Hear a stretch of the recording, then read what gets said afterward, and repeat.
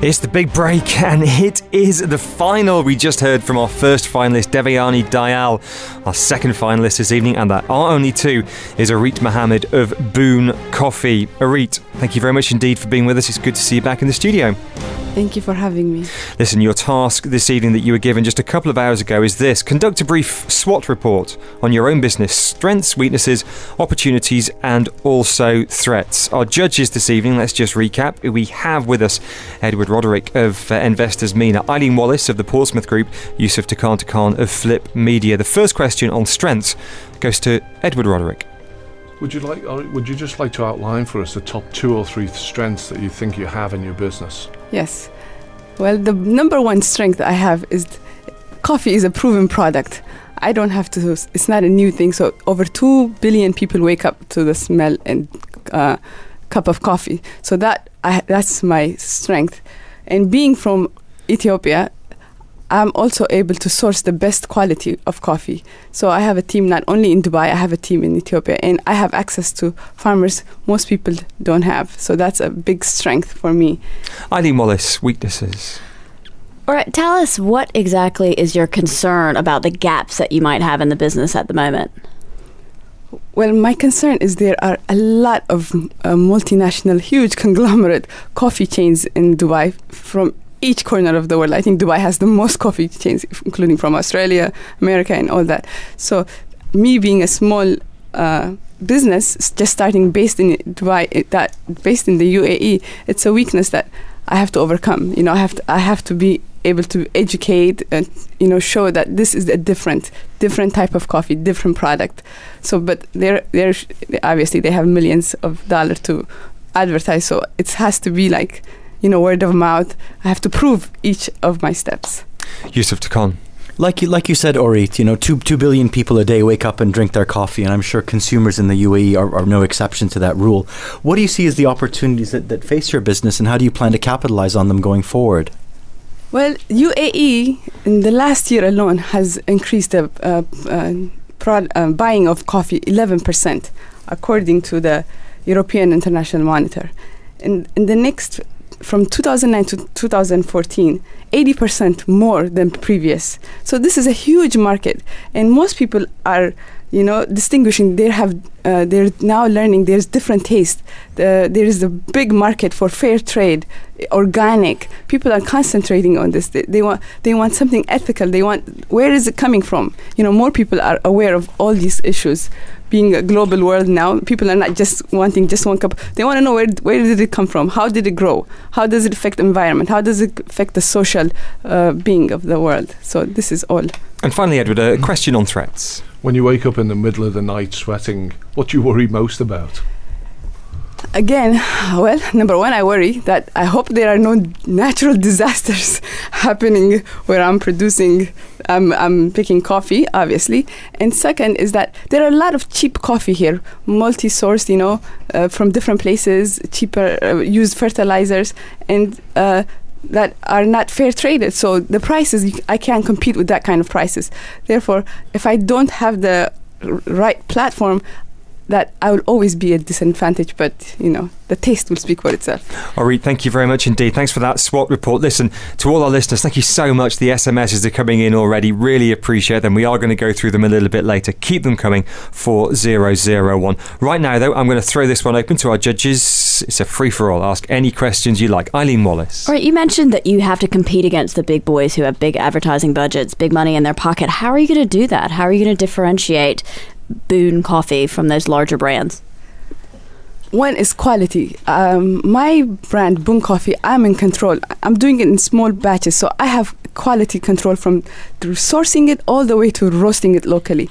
And when the big boys, when they roast, you know, it's a multinational in another country, a huge batch, masses and masses. So they don't have control over quality. So that is a big advantage for me that I have to always work on to continuously. Yusuf Takan. Well, one of the things you said, Orit, is obviously you don't have the budgets or the marketing power to compete with the larger coffee chains in the country. But I would have thought that social media and digital marketing would be a natural fit for your brand, given that it appeals to a younger audience and maybe a slightly more progressive audience. But interestingly, I found that you've got a Twitter page with 1 tweet and 0 followers. You've got 30 fans on Facebook, and you're a fairly hard company to find online.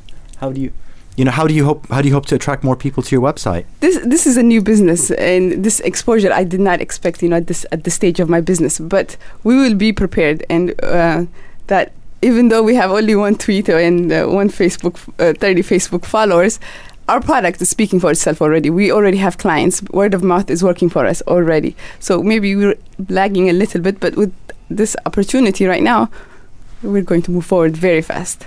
Edward. Although you talk about the ethical elements of it and all the other bits and pieces, when it comes to buying coffee, do people actually care about those elements of things, or is it purely product and price? No. Now people do care.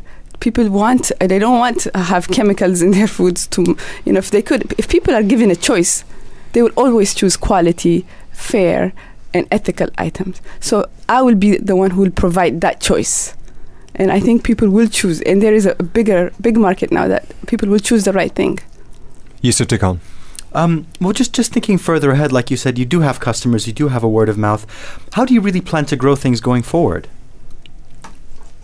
I'm going to be, this year alone, we're going to be in the Taste of Dubai and all the other local exhibitions that are going to be dealing with food or anything. And after that, we're going to be doing like sampling. The Dubai Marathon, we're going to have sampling. And so these kind of events will help me distinguish me from the other coffee chains. 5 years down the line, Orit, where do you see the company? Things go well. Dubai will be the base of Boon Coffee, but Boon Coffee will be exporting its coffee to this region in Asia, and furthermore, why not to the West? We will be the base. On the basis that you grow as quickly as that and you become so global, do you have enough of a supplier base to actually meet that demand? Yes, actually, Ethiopia is the third largest exporter of Arabica coffee. So being that we are so close to Ethiopia, if you look at across the Arabian Sea, that I think we'll have a great opportunity. But is all Ethiopian coffee grown ethically and grown in the way that you say it? So that will you be able to meet the demand and needs of that specialist product that you've got? Most Ethiopian coffee, by tradition, is grown organically. So it's our company who decides how we're going to be ethical about fair trade and paying back and traceable. So that we will do. We're running short of time. Couple of final quick questions. If there were a natural disaster or, let's say, political uncertainty or challenges in Ethiopia, how would that affect the company? Would you go under? I don't think I would go under. Ethiopia is pretty stable for right now. We have had a stable government, and if it is natural disaster, we might have a slow year one year, but it's the next year will pick up. One final question from our judges. Yusuf. Well, I read a lot, and I see quite often a lot of advertising within the large coffee chains that they are fair trade, they are ethical, they are fair to their farmers. So why would I want to buy from you and not from them? They seem to be doing it in a fair and ethical way as well. Number one, the taste. You would want to buy from me because not only am I fair and ethical, that I have a great product. You could taste the difference. I can talk about it all day, but you can taste the difference. My product sells itself. So that's why you choose. Arit, thank you very much indeed. Arit's going to take a seat in the green room. When we come back, we have got more tasks for our contestants. They've been in a recording studio today. We're going to find out what kind of radio adverts they came up with. What are they going to do if they win the big break with all this radio advertising? What are they going to do with this great facility down at Dubai Airport Free Zone? We'll be putting them on the spot about these issues.